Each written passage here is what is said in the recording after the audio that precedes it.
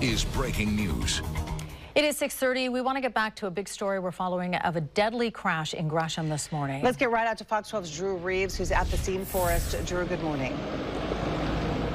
Good morning. Yeah, we still don't have a whole lot of information about what led up to this crash, but you can see the car is still here, flipped over. It looks like in someone's yard. It looks like maybe that car took out some fencing, and you can see a sign on the ground as well that car had hit. It's even difficult to tell what kind of car this is. You can see it's pretty damaged out here, and as you mentioned, one person we know is dead. As far as we can tell and what we can see, this is the only vehicle involved in this crash out here. It's on West Powell Boulevard out here in Gresham.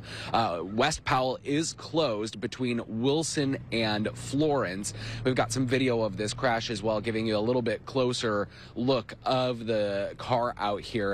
But I did speak to some neighbors. They didn't want to go on camera, but they came out and were kind of watching what happened, and they told me that they had heard the crash happen right around 4 o'clock in the morning. They said they heard some loud bangs, didn't know exactly what it was, but then saw the police vehicles coming up and knew it was a crash. They said they did not know that it was a deadly crash, though, until they had seen that on the news. One of those neighbors told me that West Powell out here in the middle of the night, he says he regularly hears people speeding very quickly and driving erratically on this road. So he said that he was not too surprised to hear what had happened out here this morning.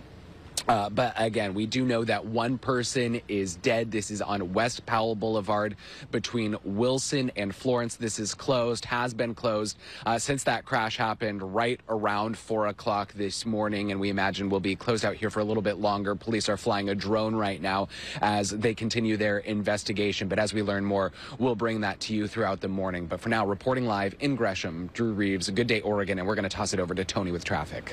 Yeah, Drew, all I would add to that is that location is just a little bit to the west of Eastman Parkway, which is unaffected by that closure you mentioned. That's just a one-block section of West Powell that is shut down from northwest Wilson to southwest Florence. Freeway traffic